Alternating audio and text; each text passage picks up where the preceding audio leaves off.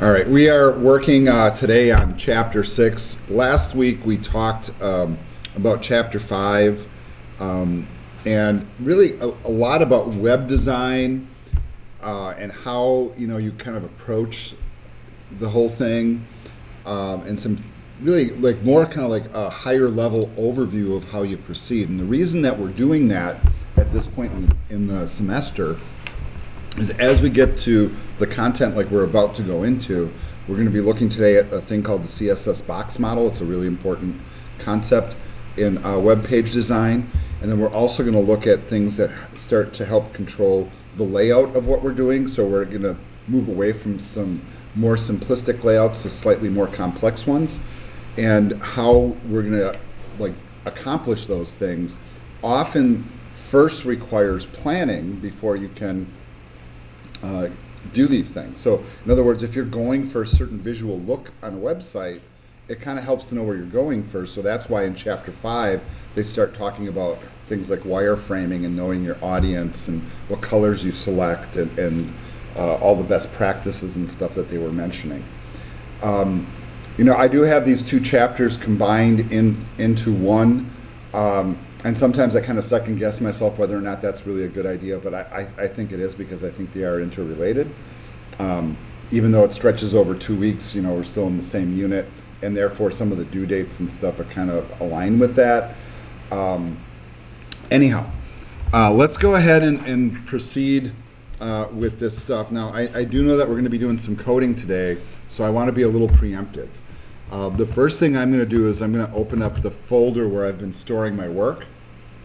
And you see that's my Unit 4 folder here. I'm just going to click in there really quick. And I have been working on this, Mr. Robot thing, and it's all in the root of this folder. So I don't want to change or lose anything I've done so far.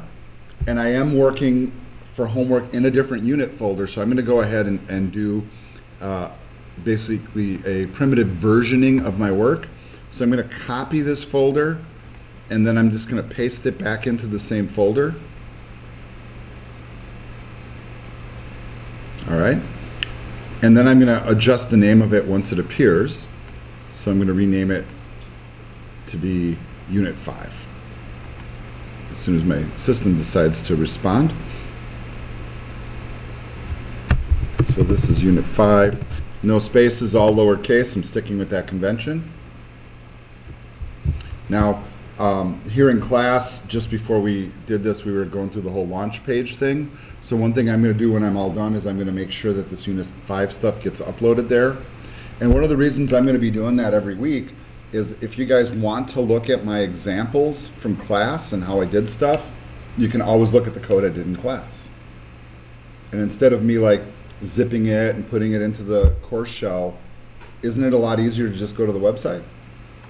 And you can just right-click View Source.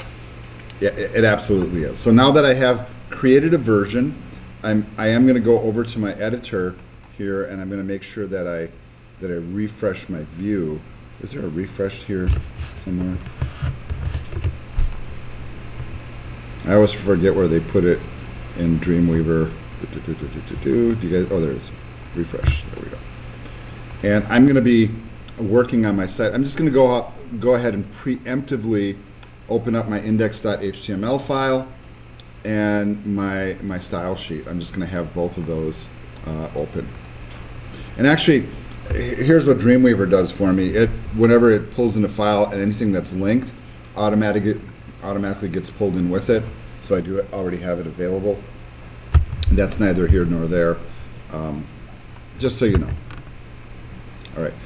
I'm going to jump over to the PowerPoint now. We do have a bunch of topics to cover here, and some of these are critically important in this field, and we'll spend maybe a good chunk of time talking about this box model thing. That's one of the first things that comes up, and as you start working with the box model, then you start to learn all the little subcomponents that go with it. So we're going to start working with margin. So far we've played a little bit with a feature called padding. We've also played with borders. And margin is basically the last piece of the box model we haven't played with yet, which is kind of interesting. So we start like playing with the pieces before we actually learn what it is. But it's a critical concept when you're doing layouts. And some really important techniques you're going to learn.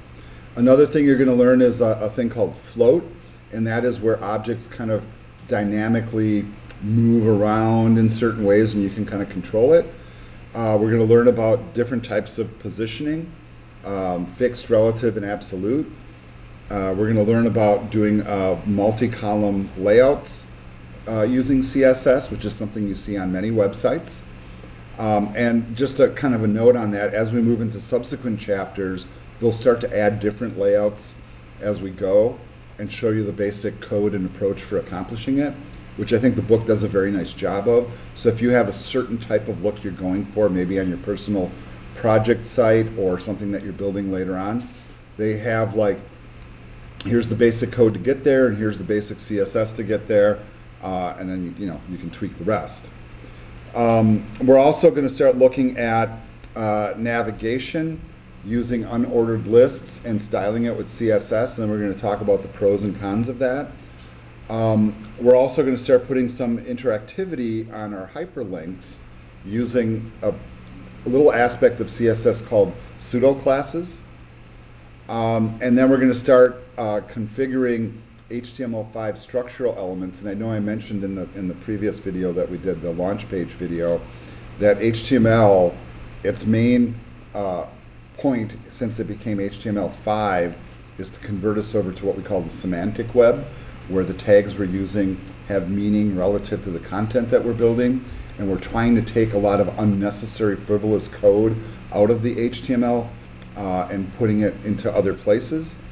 But we're going to learn about these structural elements that are kind of new to us, but that really help a lot with layouts. And those are some tags called section, article, and aside. And those were brand new elements when HTML5 came out. And I think they're very useful ones in some regards. So those are the things that are kind of on our agenda. All right, let's dig in and start talking about the box model. And this is, if there's any one huge takeaway in this chapter, this is it. Probably one of the most important things you're going to learn. And this is one that you kind of need to latch on to. And they have a nice little graphic here, and I'm going to say little because it is kind of on the small side. So I'm going to make my screen just ever so slightly bigger. And then I want you to look at this graphic. And what I'm going to do is I'm going to click on it like I often do. I'm going to make it a little bigger so we can see it a little bit more clearly. And talk about this a little bit. So you notice that they have this like structure here that is existent, and this is a really important thing. Any object you put on the screen basically exists in a box, a rectangular box of some sort. So when I say content, that can be anything. That can be an image, it can be a paragraph, a div, one of these HTML5 structural elements, an unordered list, an H3, whatever it is we're putting on the screen. Everything that is content-based will have the content component. So, if it's just words on the page and they sit inside of a paragraph tag, that's the content.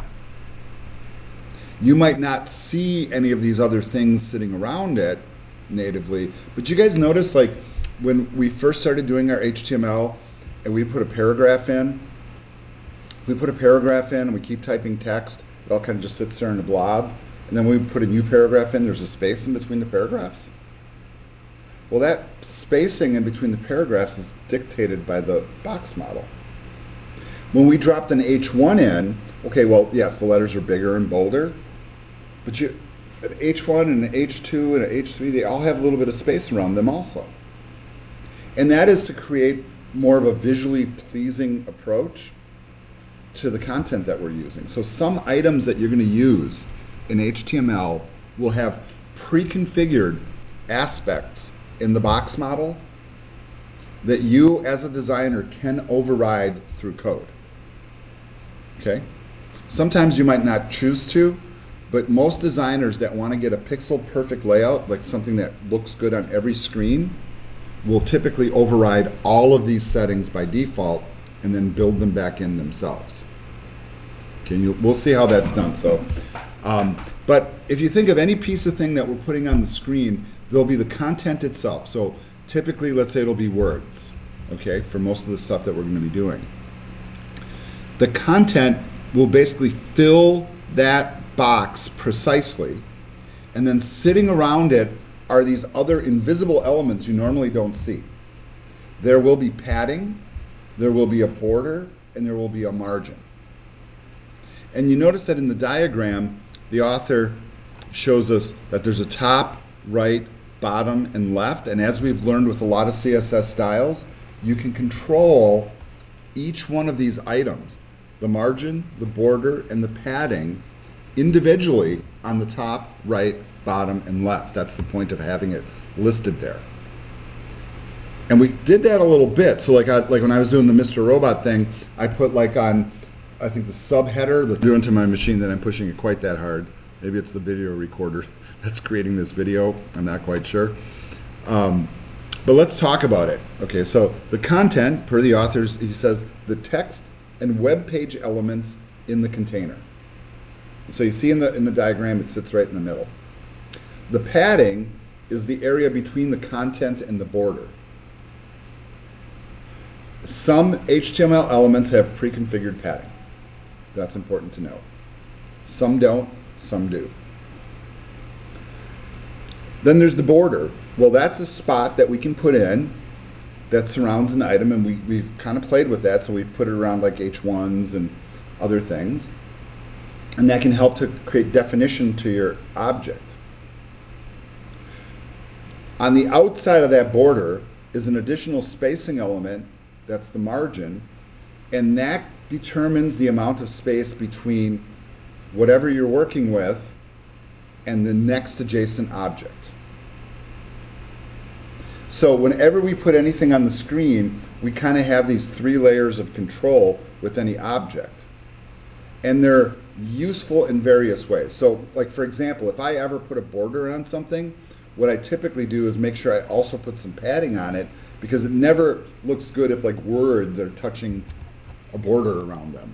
I think they need a little bit of space. And we kind of did that like on the Mr. Robot page, and I'm trying to do the preview mode here.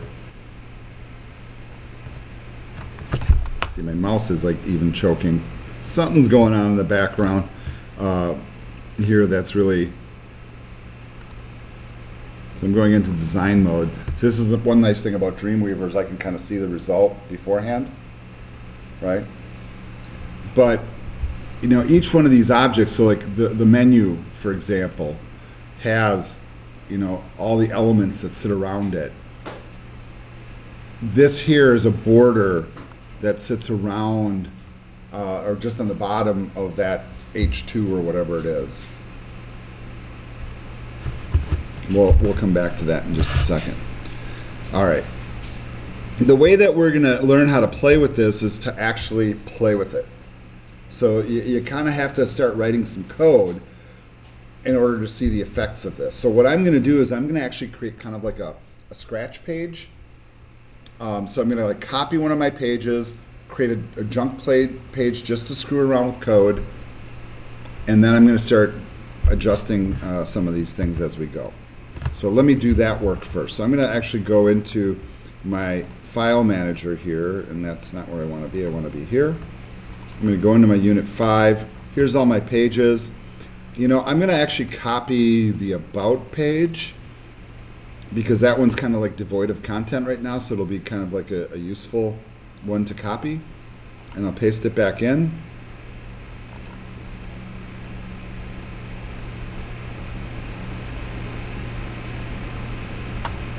I'm going to rename it, and I'm just going to call it code-examples. That's what I'm going to call it. You guys want to call it something else, that's fine.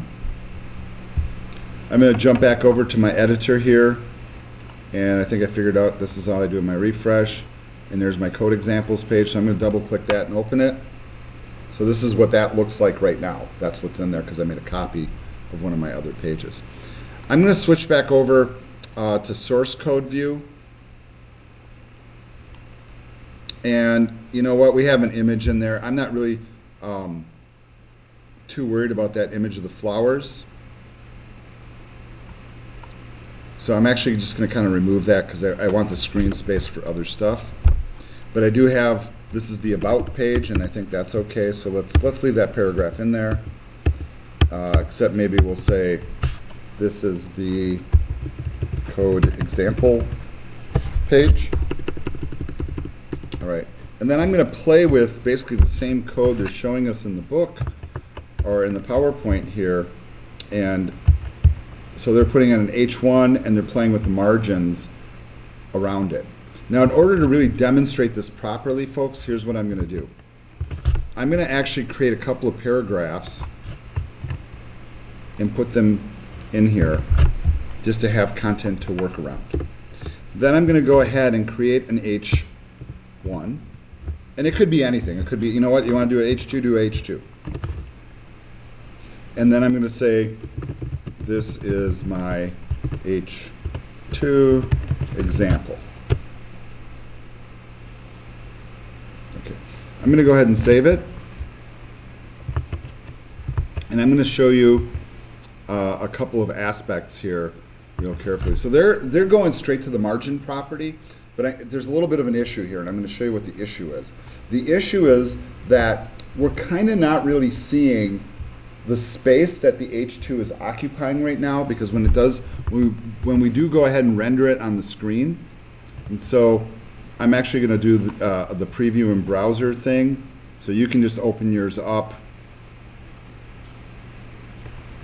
Oh, I don't even have that configured on here. That's okay. I'll go to my other folder. I don't want to mess with it right now, so I'll just double click it from my folder, which is probably what you guys are doing anyhow. And there it is, okay? So this is my H2 example. Wait a second, well, that's a really messed up H2, isn't it? Because the style I had for this H2 is now applying to this one. Okay, that's a little problematic. So let me fix that first.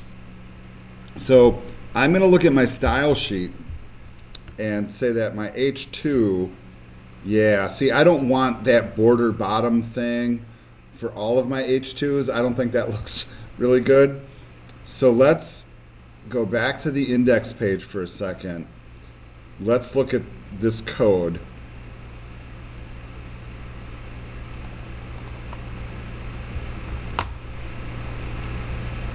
For the H2. And it does have a class that says hacked, right? That's what I put. So what I'm going to do is I'm just going to move a few styles around. So I did notice that here somewhere I had a style called hacked. So what I'm going to do is I'm actually going to take these two things that give it that look and remove it from the H2 declaration and just put it on that particular class. Now remember, this is going to apply to all the pages automatically because they're all sharing the same CSS file. So let's just take a really quick look in the browser to just make sure that that fixed. Okay. Well, it kind of broke it a little bit, right? And I'm wondering why, because that's the code example page. Oh, I understand why. Okay. So, because this one doesn't have the class declaration.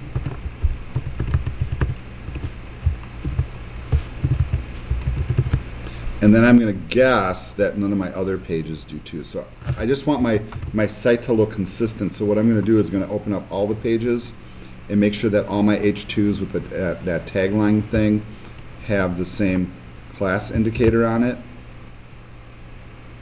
And what else do we have? About.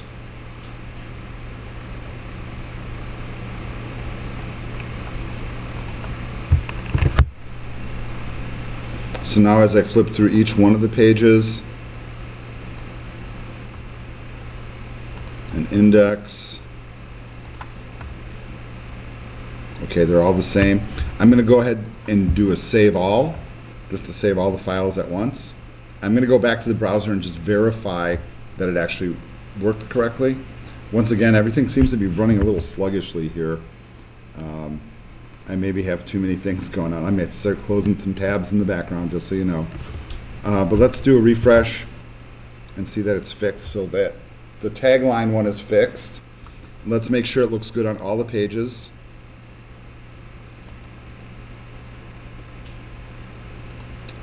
Well, I don't have a gallery yet, but I am missing a link to my code page, aren't I? Let's go ahead and add that in right now. So I'm going to add it into my navigation area. I still have like a blank gallery thing, but I'm going to create a duplicate of this link here.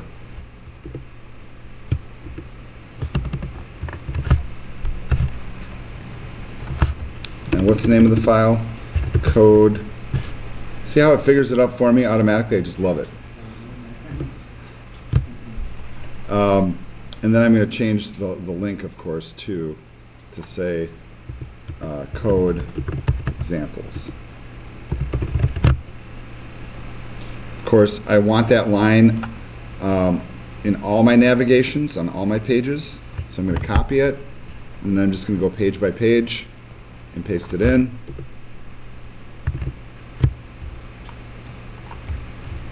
Putting it right in the same spot on each page. And yes, if I was persnickety, I'd make sure all of them lined up perfectly. But right, once again, I'm going to do a save all. Let's go back to the browser and take a look.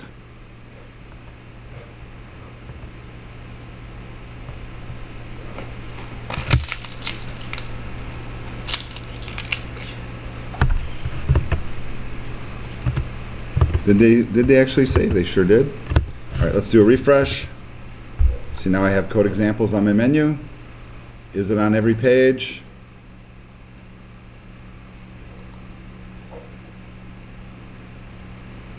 Looks like it is, right? So it looks like we're fine. But I'm going to go just bring that one up in the browser now, and then I want to start making a couple of adjustments to my H2. So here, now that we're on the code examples page, we got that all figured out, and I'm going to be looking at my CSS quite a bit.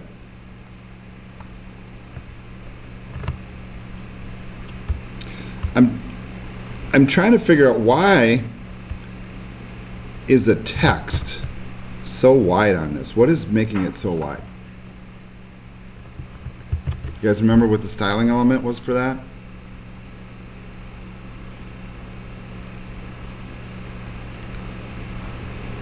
So somewhere I have some word spacing going on here that is, I think, a little inappropriate. Now, Ethan just texted it over. Thank you. He said Gesundheit. Yeah, so it looks like I had like a secondary style for H2. You guys seeing this down here? Right. Once again, I don't want that on all H2s, do I? No, I just want it on that one, so I'm going to cut it out of here, find my hacked, and paste it in.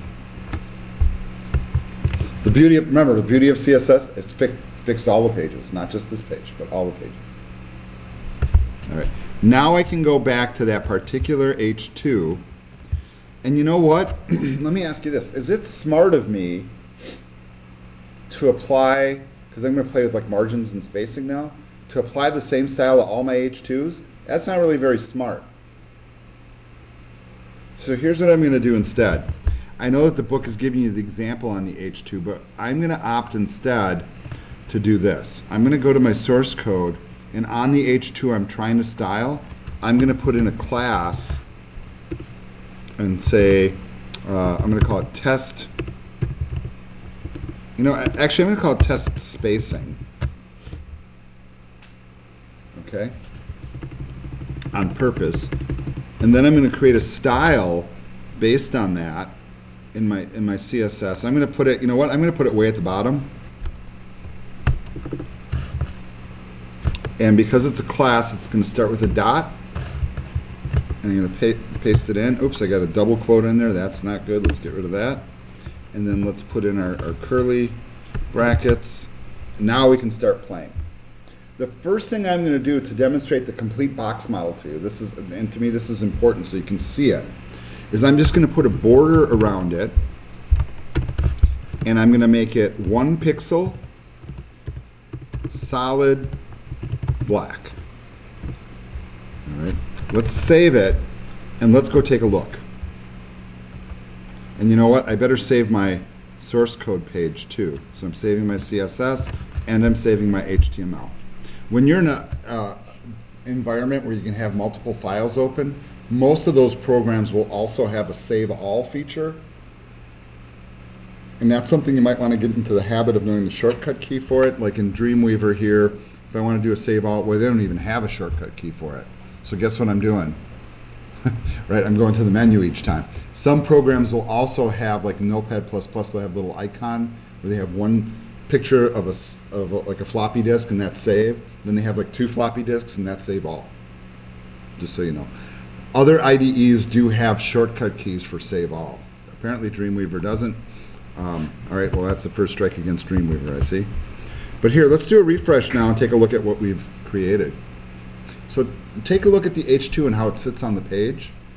And notice that we have now a border that sits around it. And what's really nice about this is it's showing us the box model in effect. First of all, the H2 element, H2 tag, is what we call a block level element, meaning that whatever thing it sits inside of, it occupies the full width of it. Okay? That's why it goes all the way over to the right margin. Now you can also see that if I zoom in particular, so let's do that, for as obnoxious as that is, you can see that this basically occupies the content area. The words occupy the content area almost edge to edge. So there is a little bit, maybe there's a 1 pixel space right here between the T and the border, maybe. And then I look at the P down here and it looks like about the same. Like if I really zoom in, and this is kind of obnoxious, right? Okay, that's maybe like 2 pixels, but that's, I mean, I can see a little bit of white there, but that's 1 pixel. So it really does fill the content area. However, it is showing me one thing, that at the top of the H2 there is a little bit of spacing. I don't know how many pixels that is. It might be 5, 10 pixels. So apparently an H2 by default has 5 to 10 pixels of padding at the top, despite whatever it's doing to the font. Okay? Now, just to refresh, and I'm going to be working predominantly with a style sheet here, that padding can all be controlled, right? So if I decide to say 20 pixels of padding, and with this command it'll go all the way around. I'm not designating sides, just all the way around. Save, refresh. Okay, so there's 20 pixels. I'm going to zoom back out a little bit so you see it kind of more like this.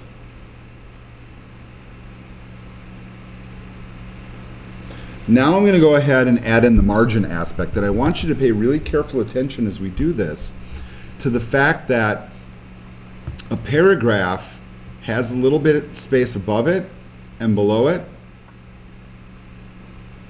a little bit of space above and below it, and now we're going to throw in this margin aspect. And like with padding, right now I'm not going to designate sides. Instead, what I'm going to do is I'm going to apply a certain amount of it to the whole thing. So I'm going to choose to go 25 pixels on this, make it a little more than the padding. I'm going to save it, and then very carefully watch the screen as I do the refresh. Okay? Control R to refresh.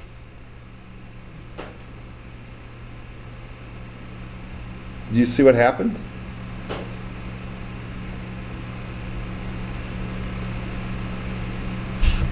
Now I want to make it like kind of a little more dramatic here, because I think that it's easy to miss what's going on. So I'm going to comment it out and save it, refresh it. This is what it was. And I want you to pay careful attention. I mean, it was pretty clear to me that it moved over from the left margin a little bit, right? Did you also notice that it moved here? So I'm leaving my mouse. See where I'm leaving my mouse? Right at the top of the border? I'm going to go back, and I'm going to do this with the keyboard now, not the mouse. so I don't lose my mouse position on the screen. Save it, flip back, mouse is still at the top of the border. Control R, watch what happens. Not exactly what you would anticipate, right? Yeah. Not exactly what you would anticipate. It is clearly creating a margin, but somehow it's interacting with the paragraph in an unpredictable kind of way.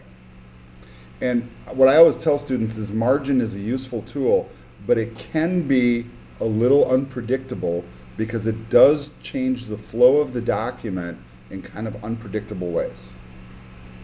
So if I caution you against, like, you know, which one is better to use, padding or margin, I'm always going to say padding is a little safer to use because you can put a border around something temporarily and see what it does, where margin often breaks the flow of the document. We'll learn what that means. But it does create spacing next to adjacent objects. I can make it a little more dramatic, and let's try some of the techniques they're pointing out in the book. So the book is going through and they're saying, well, there's the approach where you can just declare one value and it puts it around the whole thing, hypothetically. Okay? But then I can also do this approach where I can say top and bottom, left and right. Well, that's kind of redundant if they're both the same value. So let's make, let's actually make the left and right 25. Let's make the top and bottom 50. Save it. Let's go back, do a refresh, watch the screen real carefully. This is important. That had a little bit more of the effect that we were probably hoping to see.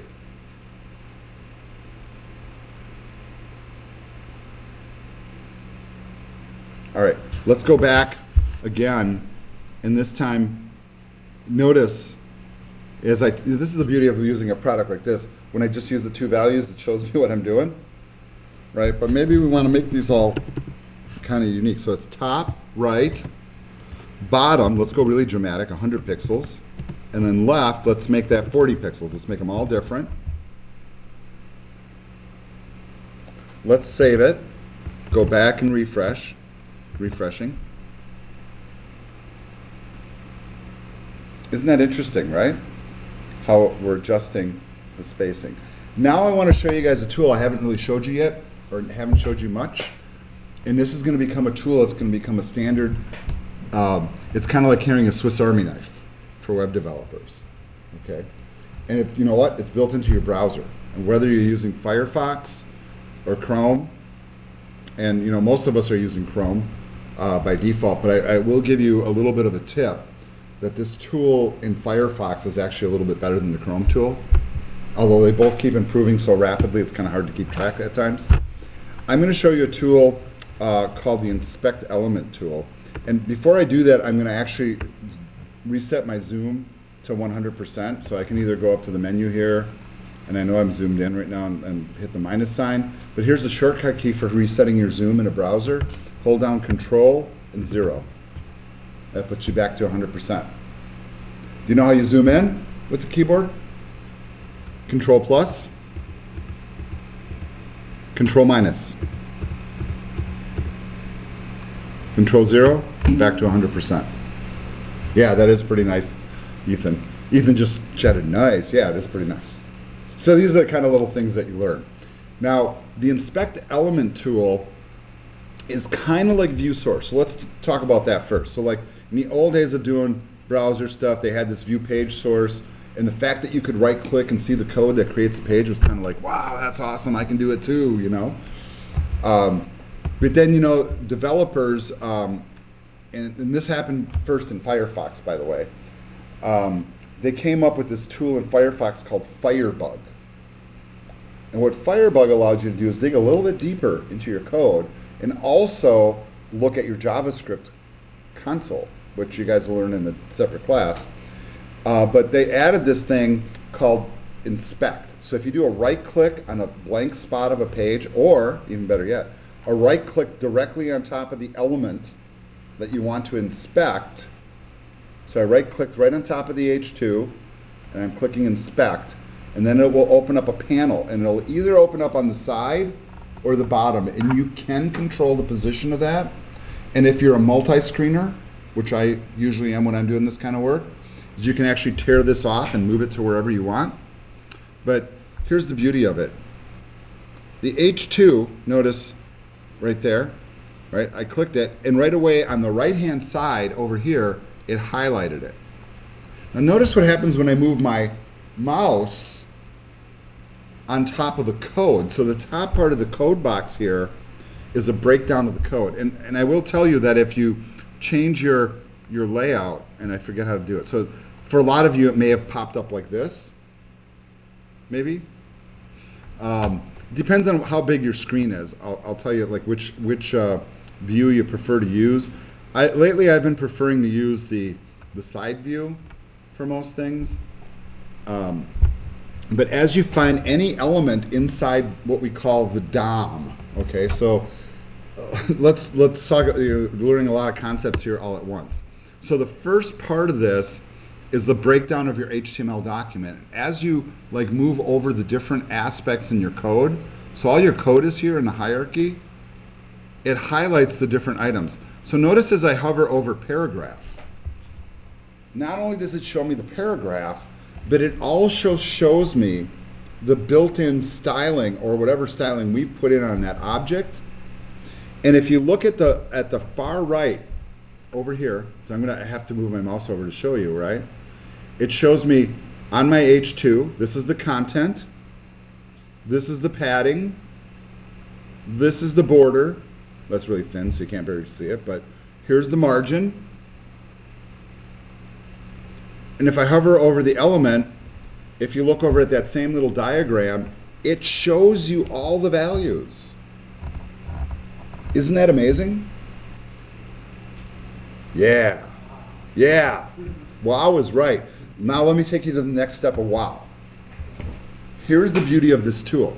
So you got stuff up in your browser and you're troubleshooting it, right? And you're sick of flipping back and forth to your code editor, doing a save, refreshing your browser, right, to see it like how to get the stuff just right.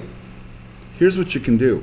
Notice that as that H2 is highlighted, over here it also has a style panel, right? And you see what happened? I'm hovering over the style panel and it shows me all the same styles that we were creating in the style sheet. And notice how there's little check boxes. Guess what I can do? I can turn off the border. I can take away the padding. I can take away the margins. And I can take it even one step further. I don't like the color of the border. I think red will look better. Boom, I got red. In fact, I'd rather make that, 5 pixels. I just did it. Now, this is not changing my source code. This is just changing what's in the browser, so it allows me to try out concepts before I actually write it into code. You know how useful that is? That is immensely useful. I mean, it is crazy useful. And then when you're playing with like these margins in particular and the spacing, and then when you can actually see the margins and what they do to your content, you can come in here and just start tweaking stuff and saying, that 100 is obnoxious. I'm going to go down to like, 30. That works for me. So you see like the advantage of this, right? Yeah, no, and it doesn't seem like that would be the effect that you would get. But here, let's be obnoxious again. Put in 123, 12, 66. Yeah.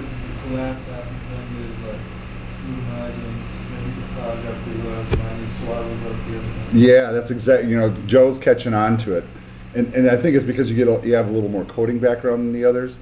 But if I look at like where that margin sits right now and how it bumps up against the 2 paragraphs next to it, but then I move my mouse up to the paragraph thing.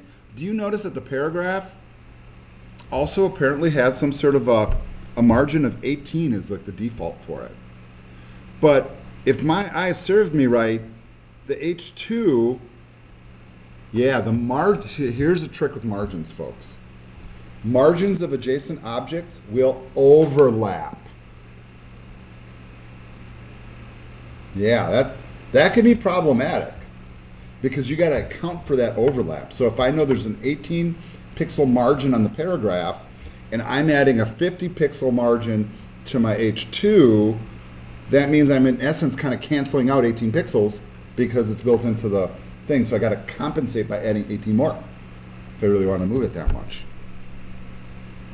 The beauty of the inspect tool is this allows you to come in, look at your page in the browser, tweak the numbers, and once you got the numbers tweaked, yeah, grab them and put them back into your code.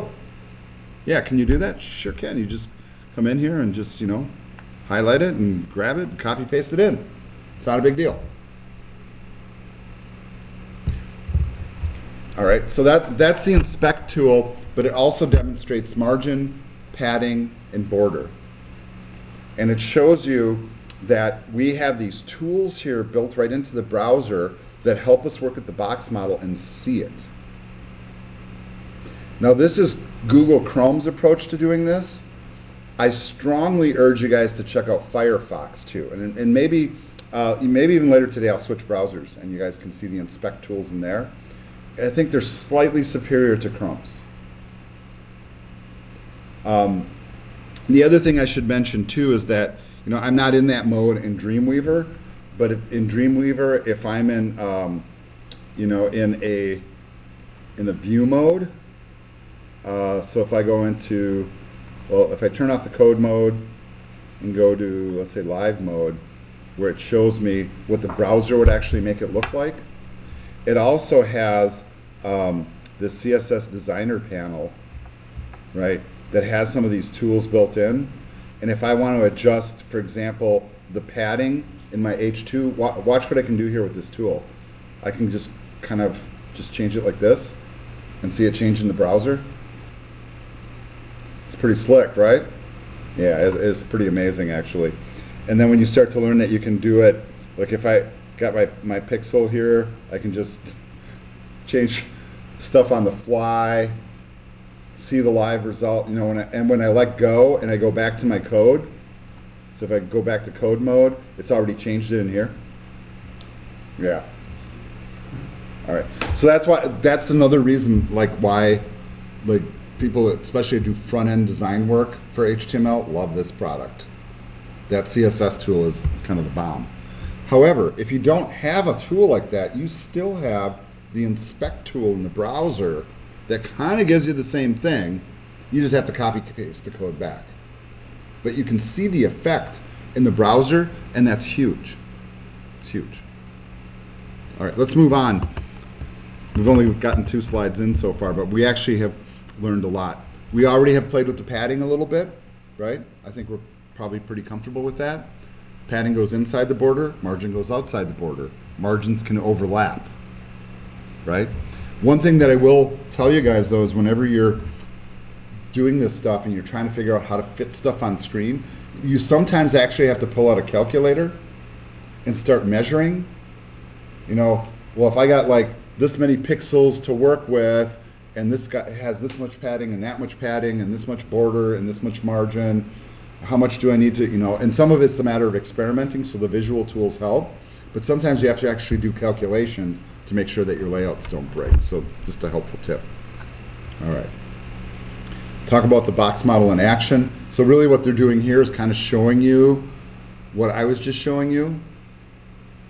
But here's the thing that you might want to consider doing on your code.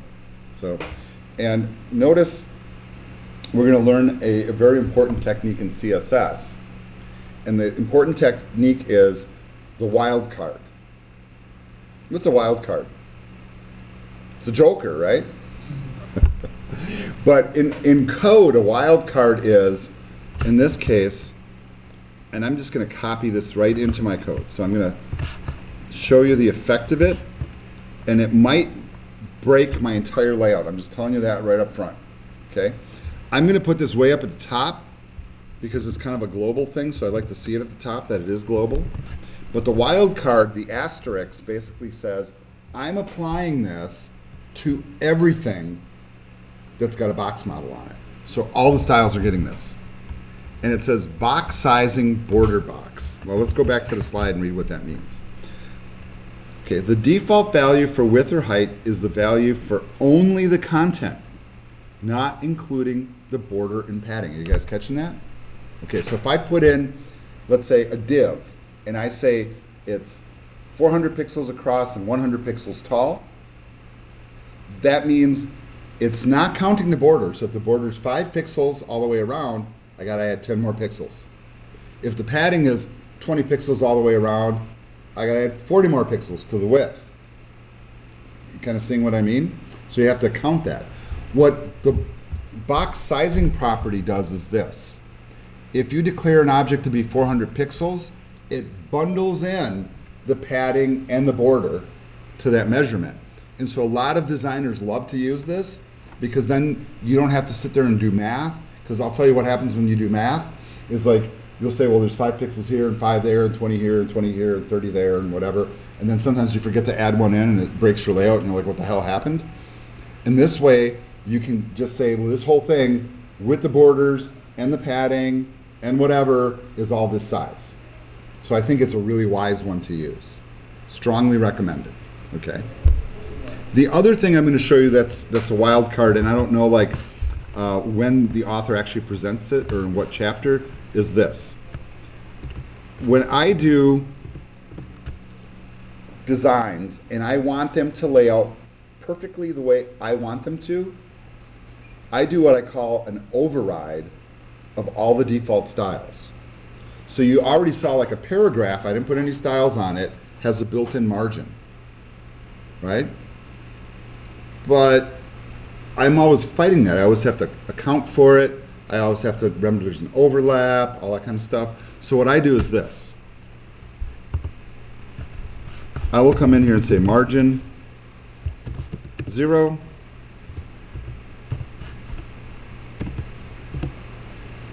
padding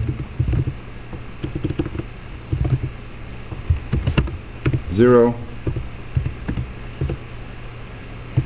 border 0. Okay, so now let me tell you what this does. This clears away all the predefined styles on any elements that have them for those 3 categories. However, when I go back and look at my design in just a moment, you're going to see that some things moved and broke. So then I have to go back in, and if I want that spacing in there, I have to manually control it. But from a design standpoint, this is stuff that you should put, I think, in all of your designs. That's my personal preference. Like when I do work, this is a given. It's automatic. I just automatically do this. And then I know that I'm going to have to add stuff back in. Let's do a Control S to save. Let's go back to the browser and check the monstrosity we've just created. I'm going to do a refresh. Anticipating things are broken, right? Anticipating some things are broken. But you know, not too bad. Could have been worse, right? Could have been worse, right? Not too bad. So I see some things that are wrong and that I'd probably want to fix. But, you know, did my border go away for this? Let's go back to inspect, because this had a bottom border, right? So it still says the border is there. And see how I'm clicking it on and off and it's moving?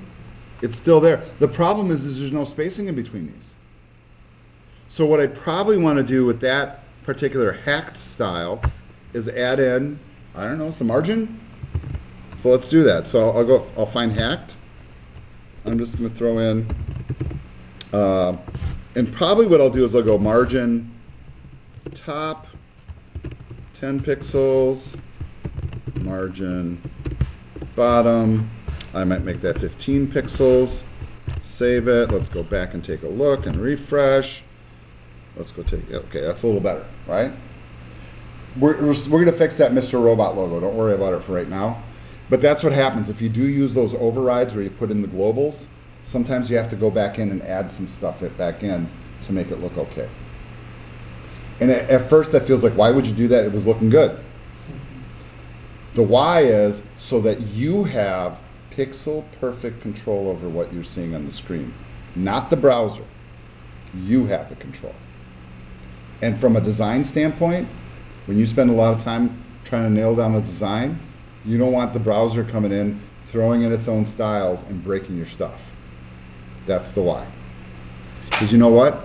Every browser, I mean, most of them have the same settings, but there's a couple that don't. Yeah. So, that's kind of the why. Let's move on in the PowerPoint.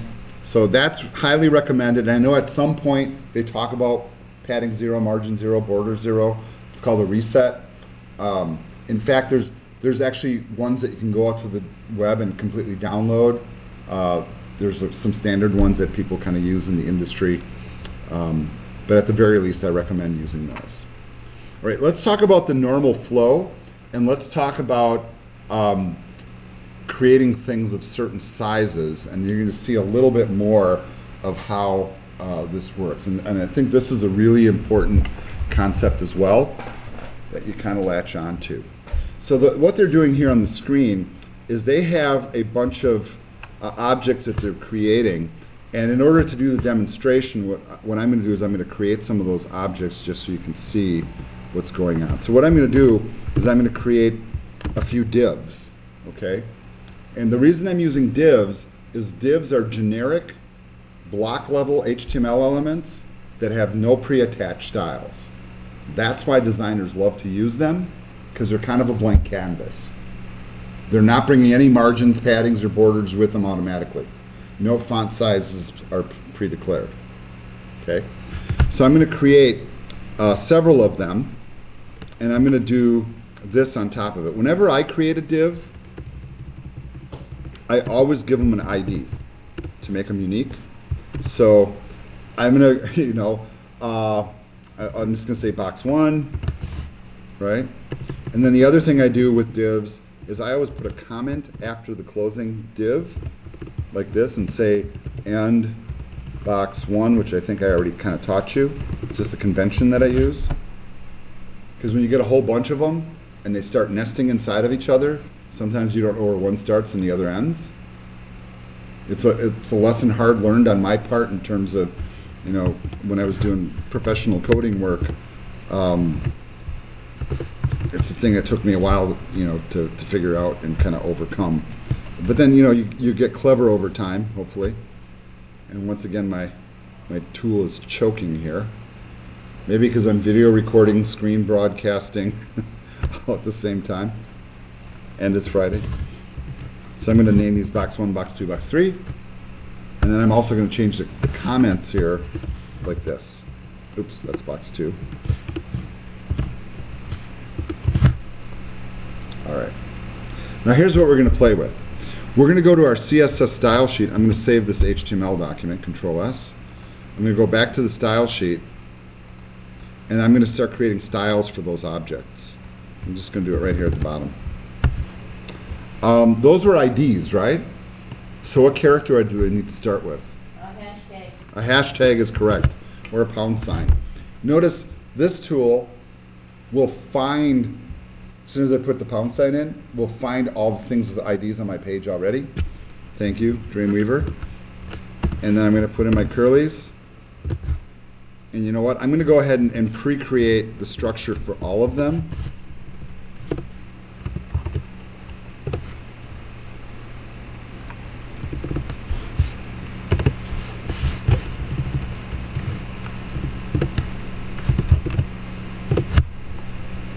So I can play with it. So here's what I want you guys to do is, first of all, I want to actually pre-declare some sizes and shapes. Okay, so I'm going to do some primitive things. All right, so here's what I'm going to do. First of all, for box 1, I'm going to set a width for it, and I'm going to say, 400 pixels sounds about right to me. I'm going to put a border around it, and I'm going to go 2 pixels, dotted, and green. I'm also going to put in just a little bit of padding. Let's go 20 pixels on it. And the other thing I'm going to do is give it a background color. And the reason I'm doing this is it'll basically allow me to see it on the screen. So box 1 will be kind of red. And then I'm going to kind of do the same with all of these, so I'm just going to come in here and copy this code, paste it into each one, and make tweaks. Okay? So with box 2, I'm going to make the width 200. Let's make this one solid blue. I'll use the same padding. I'm going to change the background color on this. Wait, I had the color picker there. Where was it?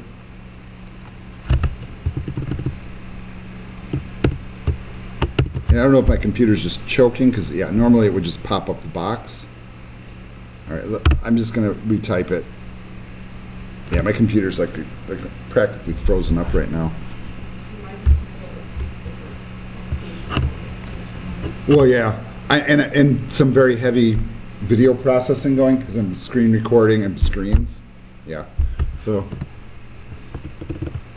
I'm just trying to invoke the native color picker. Okay, let's just make that one aqua just to get it over with. And then let's take this one and make it 100 pixels. 2 pixels. Let's make this one dashed, and red seems good to me. And then here, let's pick a different color. You know, something that's going to be obvious. Oh, we already did green. Purple. Oh, you know, the other thing I forgot to do is I gave them widths, but what about heights? Can we declare a height? We sure can. So I'm going to declare a height. Got to spell it correctly. Let's make this one. Let's make all of them square for right now. I'll make this one 200 pixels. I don't want to type. I'm lazy. So I'm just copy pasting and adjusting.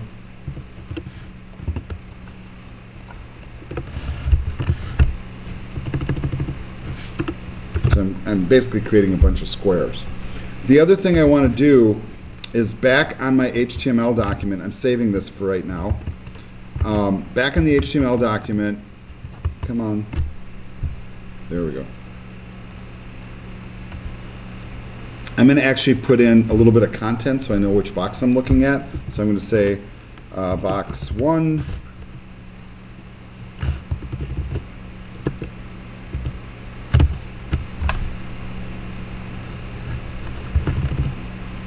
I just want the text. I don't know why it's being so challenging here.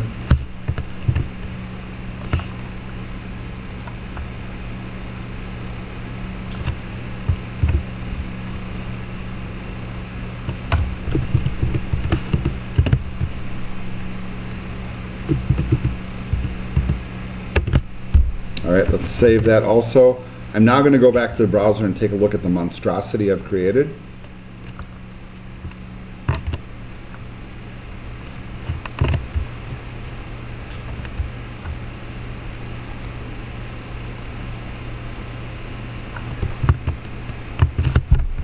Close the inspect panel, and I'm going to my code example page, and we're taking a look. All right, so there's my box 1, there's my box 2, and there's my absolutely hideous box 3. Right? So 3 different sizes. Now I want you to notice something. I declared box 1 to be 400 pixels. However, because it is a block level element, it fills the whole space of the containing element going all the way across the screen. So the next element in the code must appear below it. But to my eye, looking at it, it looks like box 2 could fit next to it if we wanted to. And box 3 could probably even fit next to that. And that is actually my goal, right? What if they're all in the same line? But here's the problem. A block level element by design fills the whole space. In order to make it come up, we have to use this special property called float. First, let's learn how to do that. So let's go over to the PowerPoint, and let's talk about what the author's talking about now, so then when you see the float thing, you'll totally understand what I'm talking about. In terms of where the stuff appears in a document, there is what we call a normal flow. So if I take a div element, right, so let's say this is a div element and this is a div element, very similar to what I just did.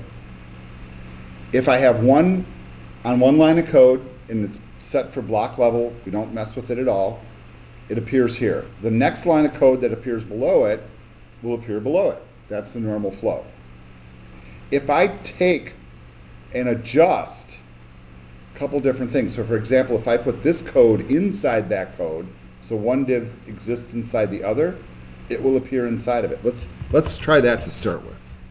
So if I take this div code here, right, and put it inside the other div. And to help see it, you know what is a good idea is always to indent like this. Let's save that and see what it does.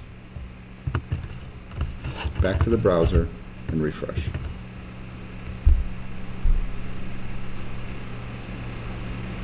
Okay, so I can put one box inside another. Interesting, right?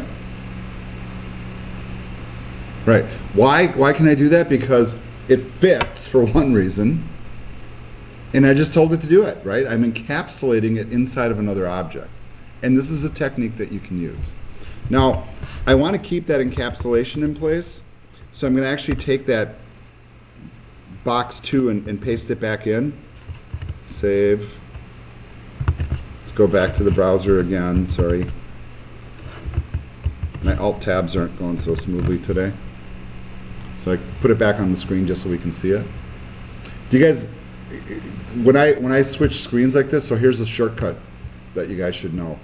On Windows, if you want to switch between applications, if I hold down the Alt key and press Tab, it brings up this interface. I'm still holding Alt, by the way, and then I can tab between all my open applications. If I just hit it once, it goes to the last thing I was using. That's once. If I hold it down and keep pressing, I can scroll through. I can also, with my mouse, go directly to the thing I want to go to. Isn't that cool? Yeah, I think so. All right. So we saw normal flow and encapsulation.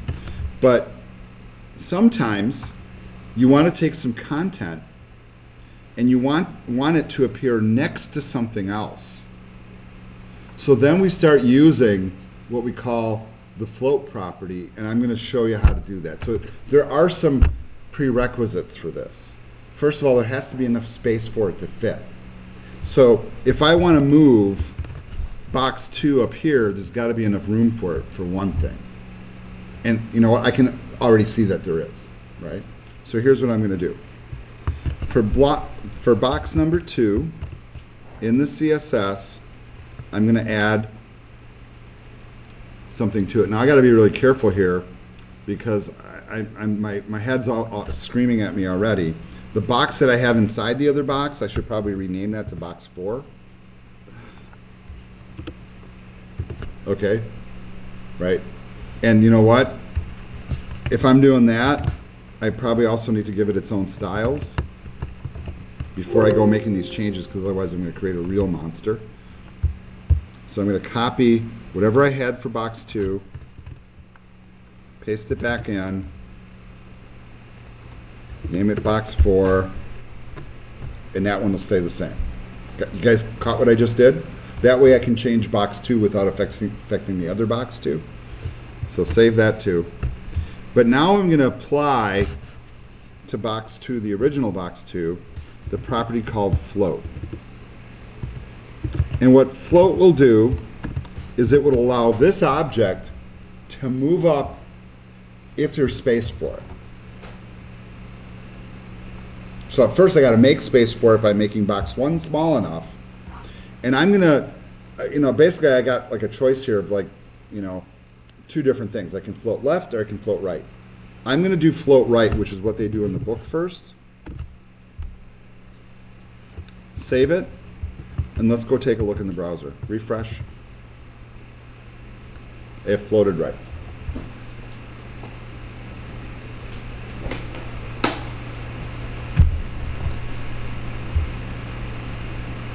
I know what you guys are thinking.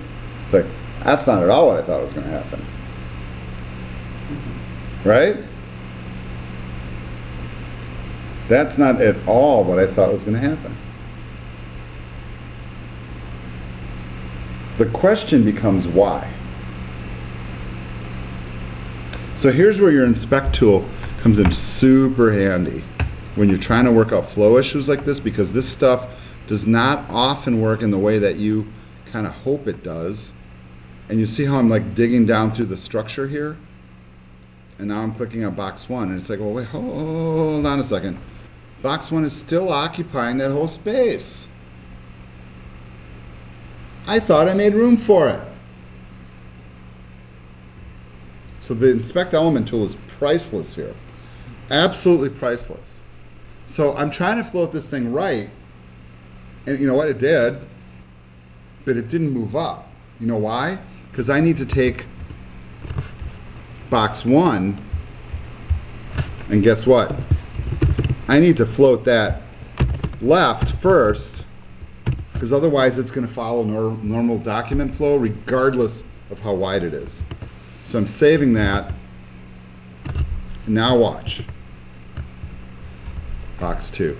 But oh my God, everything else is broken.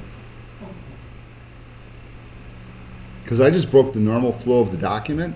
So what's happening here is all the objects that are sitting below are trying to move into position. I broke the normal flow of the document, so now I have to start adding other stuff in to make everything sit in the right place. Okay, so how do I do that? Everything, when I start putting floats in there, everything that sits below those objects want to also float up now, because I broke the flow. So I have to actually do what they call a clear float on the next object that follows. The next object that follows is what? Box 3. And so on that one I'll do a clear. And notice, what am I clearing? The left float, the right float? I'm going to clear both. Right? I want both of them to stop floating. I'm going to save that. Now watch what happens, folks. Boom. Now we're finally kind of getting the effect we wanted. This is interesting, isn't it? And not what you anticipate will happen. Let's experiment just a little bit more. I'm going to take that box 2, which is floating right, and I'm going to switch it to floating left. Save it. One change at a time, folks. Refresh. Ooh, hey. Interesting. Now, can I get that little box up here? Oh, wait, this one's clearing the floats, right? Yeah, it is. It is clearing the floats. So, but I want it to float up. In fact, I'm going to actually make it float left. So I'm going to get rid of the clear. I'm already anticipating problems, just so you know. It's not that I'm not anticipating the issues, right? Will that float up now? Yes, but so did everything else. So what's the next object that follows in my code? If I go to my code, what's the object that follows box 3? It's the footer. So what I'm going to do with that is I'm going to put the clear both on the footer, wherever my footer is. I know it's in here somewhere. In fact, let's do a Control F to find and find footer. There it is. And I'm going to type clear both, save it, back over, do a refresh, and boom, we're kind of back to normal. Whenever you put in those floats to move the objects around, and you can do some really kind of neat little effects with this. Whatever follows those objects, you want them to go back where they're supposed to go, you got to clear the float. And you say clear both, or you do clear left and clear right. All right, so that's kind of our quick little thing on floats. These are very important little concepts, and when you first start to play with them, you'll struggle a little bit. And it's, you know what, it's totally normal. However, what the author does, and it's probably coming up pretty quickly here, is they show you how to do some layouts and how to get the layouts with the basic CSS and HTML, and then you just add in your own stuff to tweak it.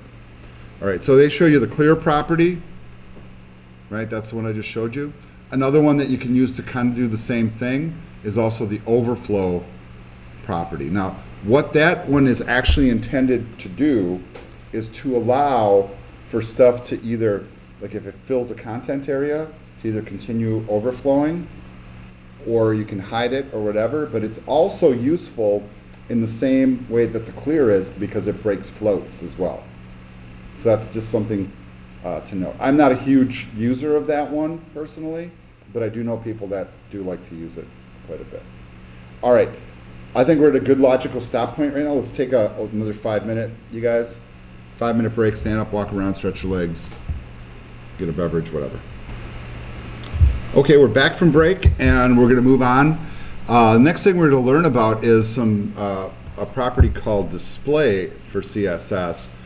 And isn't this kind of weird? Look at that first one, display none. So wait, I'm going to put something on the screen and then tell it to not be displayed? Yeah. Okay, so let me explain why you might do that. Sometimes you put things on the screen. For example, some people, if they're trying to break a float, we were just looking at floats, sometimes they put a div in that does clear both, and they don't show it on the screen. Isn't that interesting? But it still clears the float. The other thing that people do is sometimes they'll write code to make stuff not visible to start with, and then they'll write like some JavaScript, for example, so if like you click a button or hover over something, then it shows up. Isn't that interesting? So yeah, you can tell stuff to display, not at all. So let's just do one, just so you see how cool it is. What if we make this box disappear? Box number 4. Let's go to our code. That's way at the bottom. So it's got all these properties to it, but I'm going to say display none. Save it.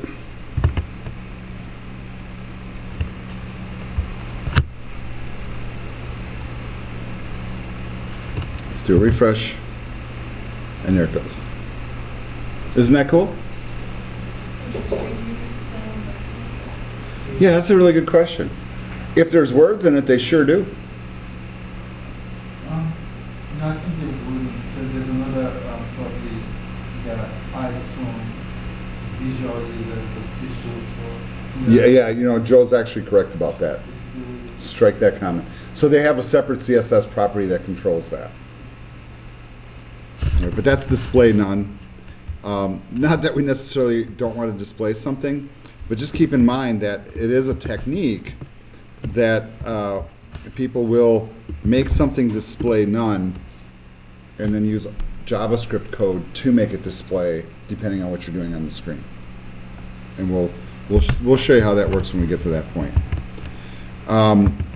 The other thing that you can often do is take something that normally would act as an inline element, meaning it doesn't occupy the whole width of the screen, and make it take up the whole width of the screen. So I can take a block level or an inline element, and they give an example of a hyperlink, and switch it so it does take up the whole screen. Or I can do the converse. I can take a block level element and make it appear inline.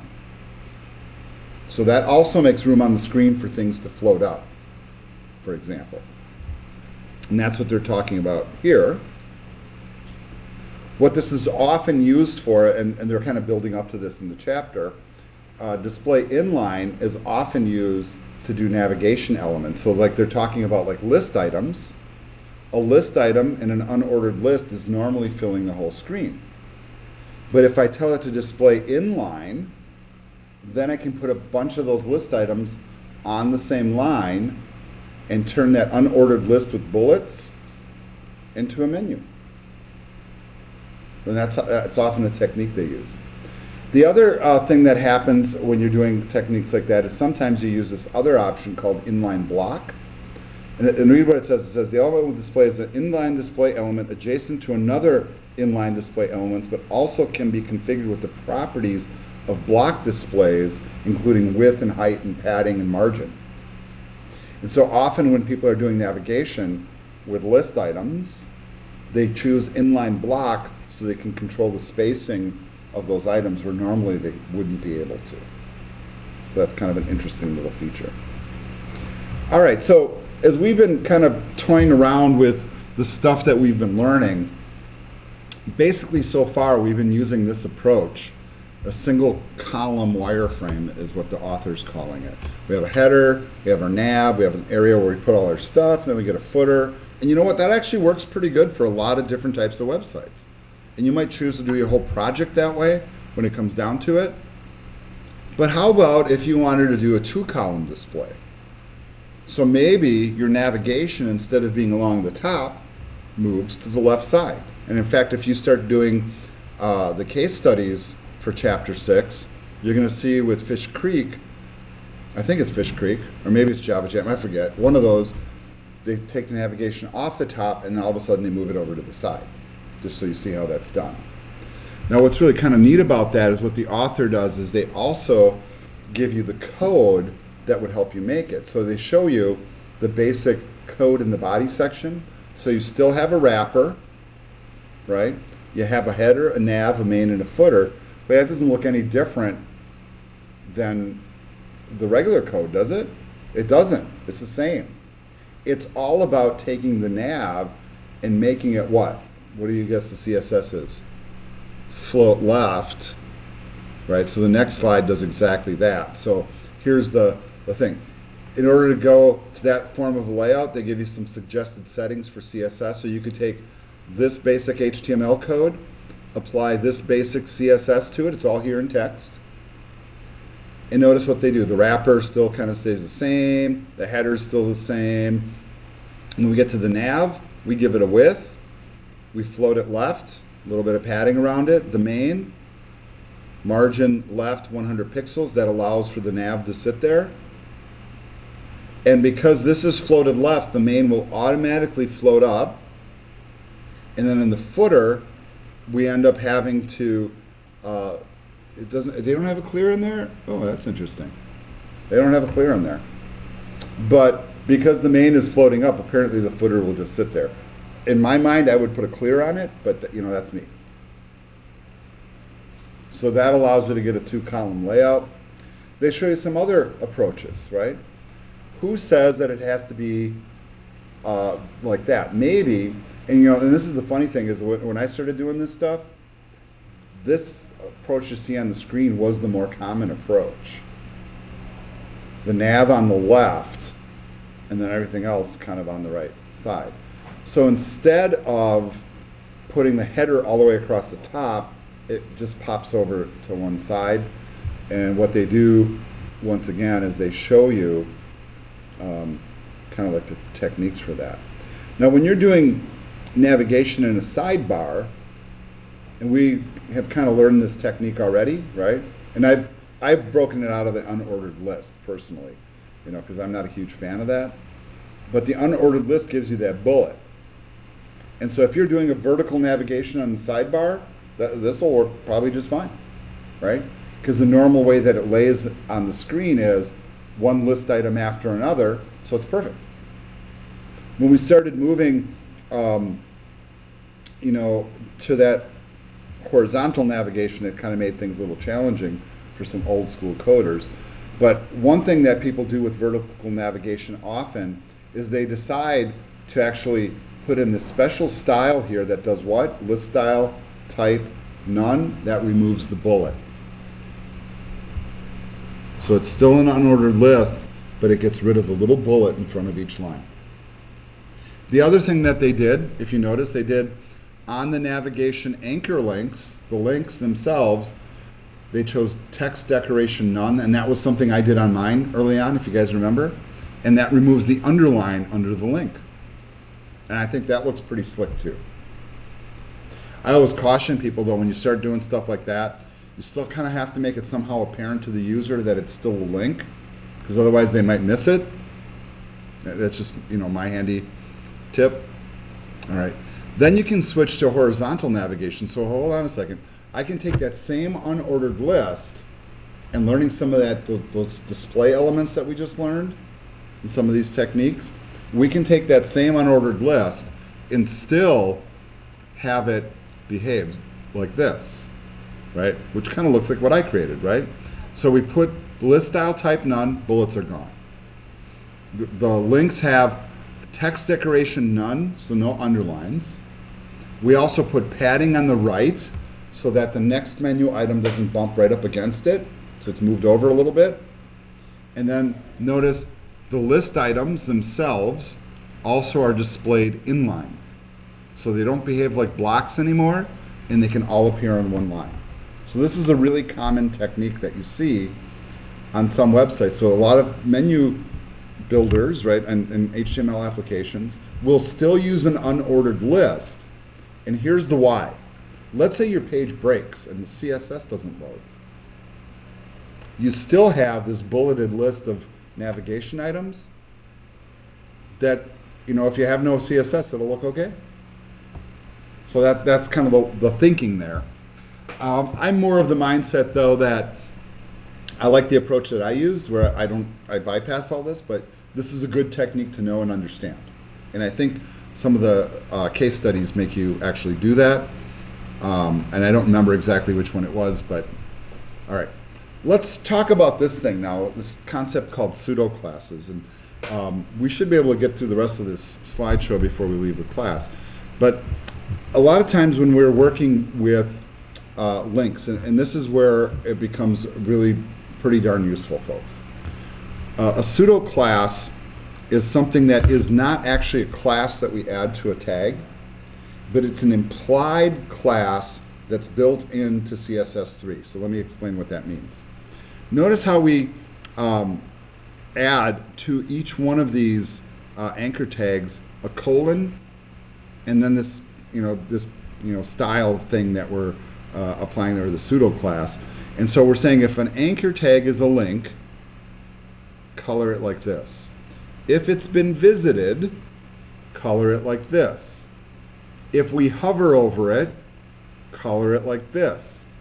If we're actively clicking on it, color it like this. And if it has focus, and that's kind of a little higher end concept, meaning that we've set the focus to that item, usually with JavaScript, color it like this. All right. So what basically that means is if you go to, I'm trying to think, maybe I should go to my launch page because we were kind of like working on that before. Right? And I know that I visited all of these links, right, because they're purple now. So it shows that they've been visited. Otherwise, they would be blue. But notice as I click and hold, that's called active. So the default color for active before I release it is red. Isn't that fascinating? There's also a thing, focus. Sometimes you'll land on a page and it'll kind of be highlighted and it'll have like a little box around it. But I'm going to show you a way to trigger that you might not normally anticipate. So when you're on a web page, click usually somewhere up near the top, and then use your tab key and watch what happens. Do you see what happened? How that first link highlighted, and I press my tab key again, it goes to the second link. So with this, HTML has built into it a pseudo class for links, for when I am focusing on it, that it highlights it with a border. Some browsers will put a tiny little dashed line around it. Some browsers will color it, and some browsers will do a border like this, like a more profound border. But that's focus. What's interesting is a lot of times when you write applications for screen, and the best example I can think of is like online banking for me, right? Because I deal with a couple different financial institutions, one for my mortgage, one for my checking or whatever. And on a couple of them, when you go to their website, you can just go to the website and start typing in your username, because the box where you type has focus. And the programmer designed it that way so that when you go to the site, you can just start typing. On some sites, you have to actually go through the process of moving your mouse, click in the box, and then it has focus. So that's what focus is. Now, in terms of a practical standpoint, and this is just an opinion, mind you, I usually don't take it beyond the hover stage. I usually just have the link, whatever it is, and then a hover state for it, so when somebody hovers, they know it's a link. If you want to apply all the others, the real important takeaway here is if you do apply these, you have to make sure you apply them in this order if you want to color everything differently, because sometimes they won't work if you don't put them in that order. It's not an order by accident, by the way. So let me show you how I would do my navigation menu, and I think I already have a nav A, right? And I already decided to make it color antique white. So what I want to do is I want to create a hover effect for my menu. And so what I'm going to do is I'm going to say nav A : hover. And you know what? I'm going to just keep it really simple. I'm just going to say color red. I just don't want to spend a lot of time on it.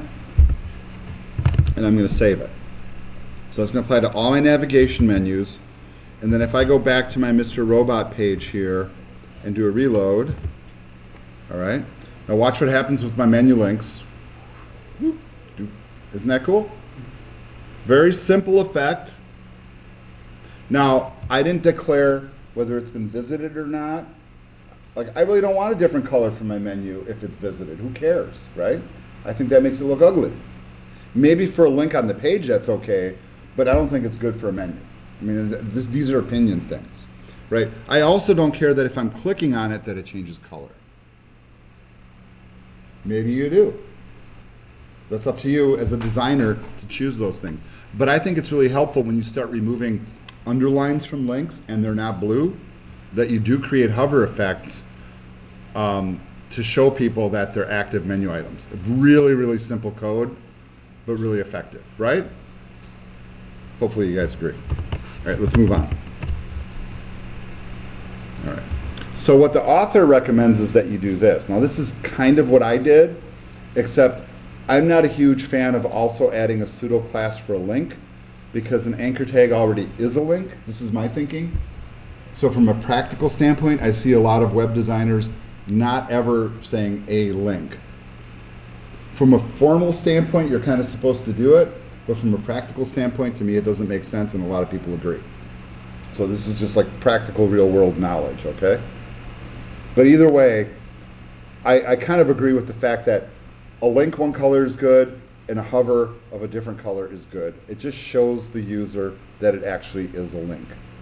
Otherwise, their only other tip that it's a link is that the pointer changes to a finger. And it depends on your browser. It might be a little different in other operating systems. All right. Let's move on to this topic now. Now, I've already kind of done this on my website. It says header text image replacement. All right. So, in other words, what some people do in a header of a HTML page is they actually use text in the header. So like Mr. Robot, and they'll try to get a font that looks really cool. But, you know, I decided that the only way I'm going to get that Mr. Robot font is to actually have an image of it. So I'm not putting text in my header. I have an image in my header. And this is what they're talking about. There's some pros and cons to it, and this is really what he's kind of trying to point out. So if you are going to use text in the header for, let's say, your logo, and let's say your company has actually a specific font and it's not too difficult to mimic what the logo is by actually just using CSS styles and finding the right font, wonderful. But I'm going to tell you what, for most companies it's not that way. They get, you know, graphics people that do it, and there's certain colors and sizes and relative positioning and all that kind of stuff that happens. And so what they're recommending basically is that you want to do some adjustments to get it to look right. So here's what they're doing. They're actually putting a combo of the two things. They're creating an H1 and they're applying a font to it. I'm going to tell you, I think that font is hideous. That's just an opinion. I know some of you might think it's cool. That's the Papyrus font, right? Maybe if you're like trying to, I don't know, do like an Egyptian website or something, maybe it's okay. But they're just giving the example. The other thing that they're doing is that in the background, they're using an image, so they're kind of getting an image and a logo all at the same time. So they're doing a little bit of a text indent to move the text over. They're also making it so the text does not wrap, so it doesn't like go down to a second line if somebody squeezes in the screen. And the overflow hidden also prevents that from happening. So it will stay in that format. That's what their goal is. I'm not a huge fan of that approach. If I have like a visual logo that I want to use, I would much rather opt to have the actual image. They're just showing you a technique. So that's just a personal thing. If you want to try dropping it in, and the other aspect of this is sometimes if you have an actual image that's in there and it's not loading, you might want to have a fallback, and that's what that link is. If you want to follow the link and read up on it, that's all on you. Now we're going to learn about positioning, and positioning is a pretty important concept too, because it helps us do layouts. And they talk about the position property and the 4 basic settings that you'll use for it. And I'm going to caution you and coach you a little bit on this, but ultimately you guys have to play with it and figure out what works for you when you're doing a layout. All right, so there's 4 values that we can set. And static, notice, is the default value. It doesn't need to be declared. The only reason that you would find yourself declaring it is if you are dynamically changing the code, usually with JavaScript. So if you have JavaScript doing something to your page and then you want it to go back to what it was, you can reset a style with back to static. Now, what's fascinating about that is this is giving you a little bit of a clue. One thing that JavaScript can do is it can change the stuff on the page, the actual HTML, so it can create and destroy HTML, and it can also control the CSS of the HTML dynamically. And that's what makes web pages often look really cool and behave really cool. Right. Another thing that you can do is you can do what we call fixed. Now, a really good example is fixed is you go to some websites and you log in. And then all along the top, they'll have a toolbar that's always there. Often that's fixed positioning. Or maybe a footer that's always sitting there. That's fixed positioning. So no matter how you scroll or move around or change the screen, it's always there. Then we have the other 2, and these are ones that you want to use with some caution because they can really break your layouts, just like floats do. The first one is what we call relative. So when I say relative, we can actually take an object and put it on the screen and declare an X and a Y point on a coordinate system as to where it actually sits relative to where it's supposed to be. Let me demonstrate. Okay, so this is the best way to understand it is just to see it in action, because otherwise you might never really latch onto it. So I'm going to begin this box 1. We saw how that was sitting, right? And I'm going to say position, and I'm going to say relative. So relative to where it was normally supposed to be. And then I'm going to say top 20 pixels, left, let's make it 40 pixels. And hopefully we have enough room on the screen. And let me just do a really quick explanation here. People that are online or listening to the video won't see this, so I'm drawing on the board. But on the screen, I'll try to show it on the screen when I go back too. When you're looking at a screen, there's a coordinate system that's built in to your browser window. Usually when you learn math, you learn a Cartesian coordinate system, and this is 0, 0, right? This is the y, this is the x. So if I plot x0, y0, it's right in the middle. And then if you go positive value, you go to the right on x. Positive value of y, you go that way. Okay, computer screen is different. This is 0, 0.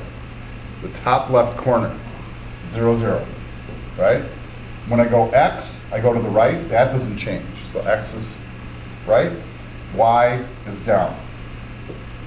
Here's another interesting one. There's also a Z. Z, guess what, comes out in three-dimensional space. When you add Z, there's this thing called Z index. You can layer stuff on top of each other in space. So the greater the Z index, the more it comes out in front of the other objects. The flat part of the screen is a Z of 0. Okay? All right, so when I say on the screen here, so if we imagine that this is the browser window, 0, 0 is up here, X goes across and gets bigger, Y goes down and gets bigger. So when I say top 20, I'm going to move 20 pixels down from where it normally would be from the top. And from the left, I'm going to move 40 pixels over from where I would normally be. Question you might ask in your head, can I go bottom and right? Guess what? Yes, you absolutely can. But top and left tend to be the ones that most people think of because we think relative to the 0 point. And because this is position relative, it's relative to where it normally would appear. That's really the key to it. So let's save that. So this is box 1. This is where it normally would appear. Watch the refresh.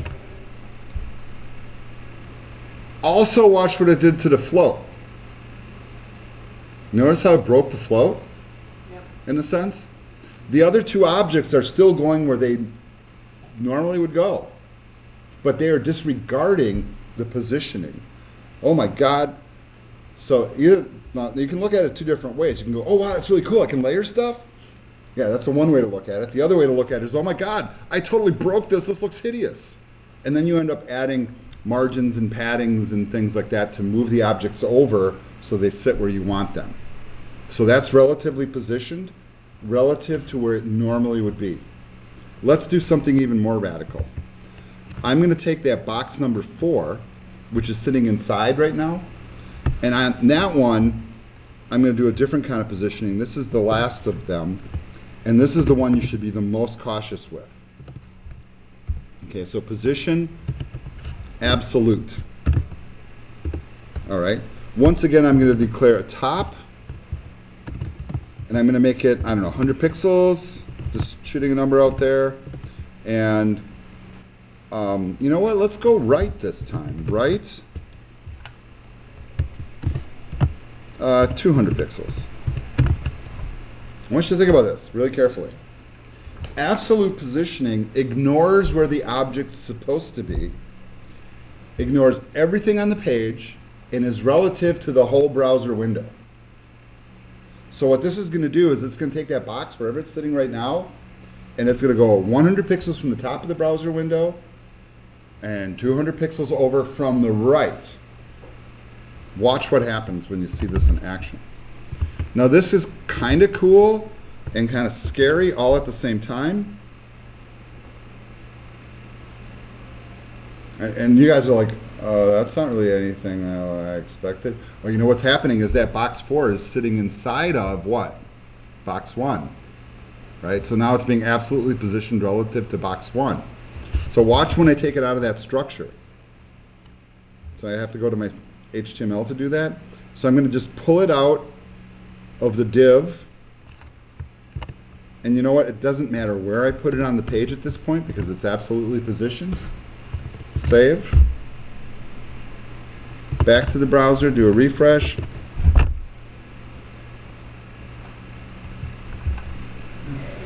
Yeah, how do you like that?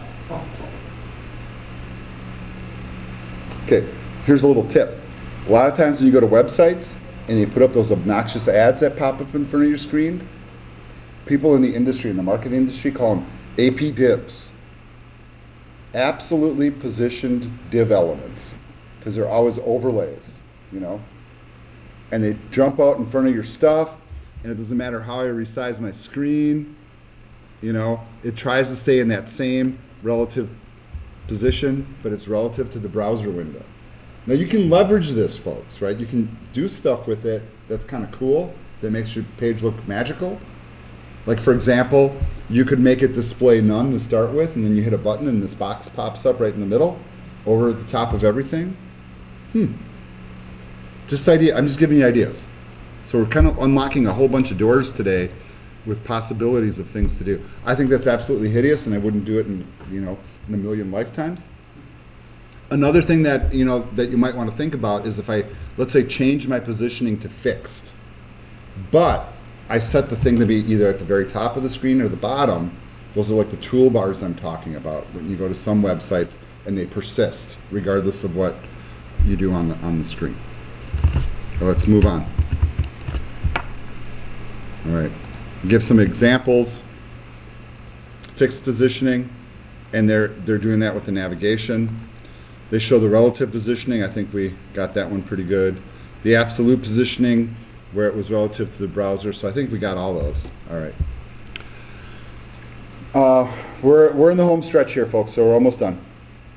One thing that the author does want you to remember is, like the same way that we have an HTML validator on W3 Schools, there's also a CSS validator. That's the link to it. So if you want to make sure that your CSS is correct, because what happens is if your CSS code isn't correct, it can break your page too. So it's always a good idea to check it. All right. Let's talk about some of the structural elements that we've learned so far, right? We've learned about the header element. In the old days, we used to create divs and put ID header on it or class header on it. We do the same thing with nav and main, and then they got smart and they said, you know what, everybody does that, so why don't we just create them into tags? And it's like, okay, sounds good, let's do it. Okay, and so they did. We also learned about the footer element. All right, so I think we got those pretty good. However, there's a few other ones that we haven't played with yet that as you start to do the exercises in this chapter for chapter 6, they're going to start introducing them. And these are considered, once again, what we call semantic markup tags, meaning that their aim is to describe what you're putting inside of them. So when you're putting together a page, we still draw a lot from the print world in terms of the conception of the layout, because the print world came first. And we think about these things and think about what they mean. An aside. So you're reading a magazine, and then there's this little box off to the side that has some little extra content in it. It might be a map or an ad or a little blurb about the author or something like that. That's called an aside. The section take the content area of the page and break it into categories, right? So like, for example, I might have a section on, I don't know, the history of something, and I might have a section on the biography of the author, right? It's just to break it into categories. The beauty of it is it encapsulates content and allows you also to individually style that content based upon what's in it. Then we have the article element, which, I mean, that's kind of, I think, pretty intuitive, right?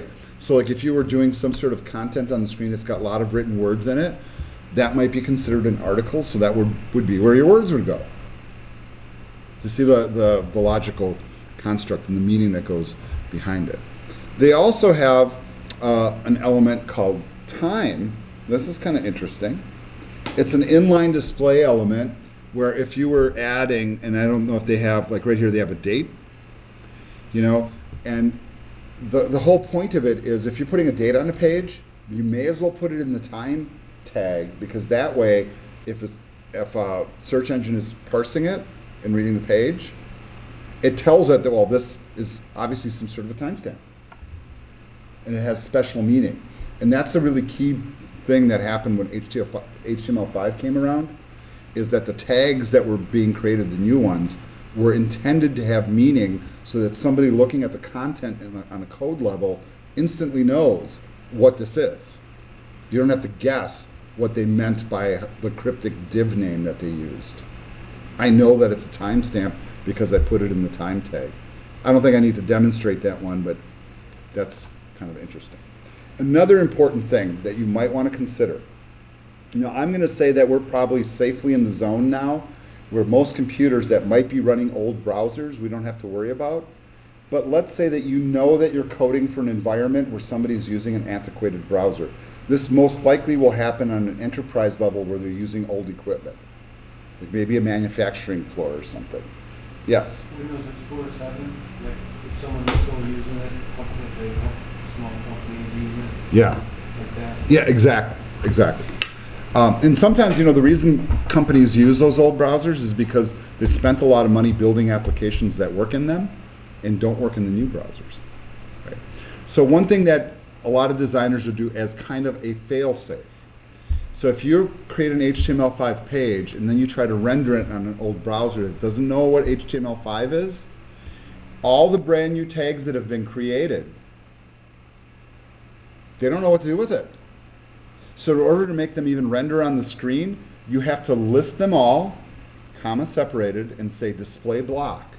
So you might encounter some old HTML5 or CSS code actually, where you see this thrown in at the top and you're like, why the hell are they doing this? That just allows the browser to read a tag it doesn't know and still put it on the screen. And this should also give you a little bit of tip. That also means you can create your own tags with their own unique names and display them on the screen by just saying display block. It's not considered safe though. But this is just a fail-safe for old browsers. Your exercises might make you do it. I'm at the point now where I don't think about it unless I'm really worried about the environment that I'm coding for. Most consumer machines won't even run those old browsers anymore. So, all right. Some tips at this point. What, you're going to choose a class or you're going to choose an ID. Always remember this about these. A class, you start with a dot when you put it in your CSS. A class allows itself to be replicated on a page many times. So if I have 20 paragraphs on a page and I want half of them to have a certain font and color, I can apply that class to all of them. Classes also allow you to apply multiple classes. So you can actually have a bunch of different class declarations, and when you put a class thing on a tag, I can say blue, fancy, whatever my different classes are, and I can string them. I just put spaces in between them, and I can apply multiple classes to an object. It's a design technique. With an ID must be unique to an object. So an ID, there can't be two objects on a page with the same ID. Not that it'll necessarily break, but you can't predict what's going to happen. Especially when you apply advanced positioning techniques and, more importantly, JavaScript. Because if you write JavaScript to, let's say, like make something appear or disappear, and you got two objects with the same ID, maybe you're making something disappear you don't want to. And then the other problem is if you start breaking some of those rules, browsers go into what we call quirks mode, which means you don't know what the rules are, you don't know how to follow them, we're just going to do whatever we want. And that's dangerous from a design standpoint and a programming standpoint. All right. That covers the whole chapter, folks. So there's a lot of stuff in there. There's a lot of heavy material to pick up, and some of it's going to take a little bit of experimentation to kind of wrap your head around. The case studies in Chapter 6 are designed to play with these a little bit, so you kind of see where it's going. But when you start working on your own designs, feel free to experiment. Do like what I did. Create a bunch of like generic divs, throw them on a page, move them around, see how they behave, and you might come up with some really cool stuff. So have fun with it, I think, is kind of the most important thing. And that's it for today, folks.